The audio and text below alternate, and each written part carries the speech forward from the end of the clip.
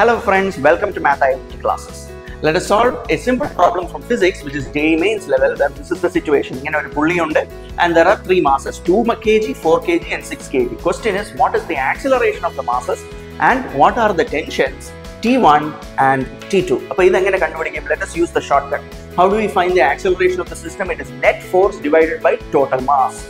So the net force is going to be 6g plus 4g minus 2g, because 2g is on the other side, 2 kilograms is on the other side. So this is going to be 6g plus 4g minus 2g divided by the total mass, which is 6 plus 4 plus 2. This is going to be equal to 20 by 3 meter per second squared. So this is the acceleration of the blocks, correct? This is the acceleration of the blocks. How do we find the tension T1? Tension T1 let us focus on the free body diagram of the 2 kg mass. When we draw the free body diagram of the 2 kg mass, we are going to find that there is 2g downwards, there is T1 upwards, and there is an acceleration of A in the upward direction. So here the dynamic equation, the dynamic equation is that T1 minus 2g is equal to 2 into A, right? Solving this, we get T1 is equal to 100 by 3 Newton. Verify.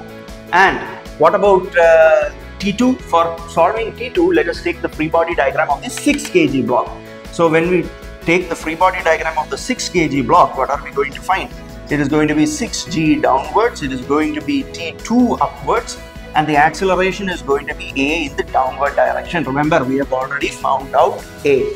So here T2 minus 6g is going to be equal to minus 6 into A, because the A is in the downward direction. And from here, when we solve, we are going to get T2 is going to be equal to 60 by 3 Newton, and that's the final answer. So comment down below what other problems you want. If you have any doubts, comment down below. We will be doing this on a regular basis. There will be upcoming classes. Thank you. See you tomorrow.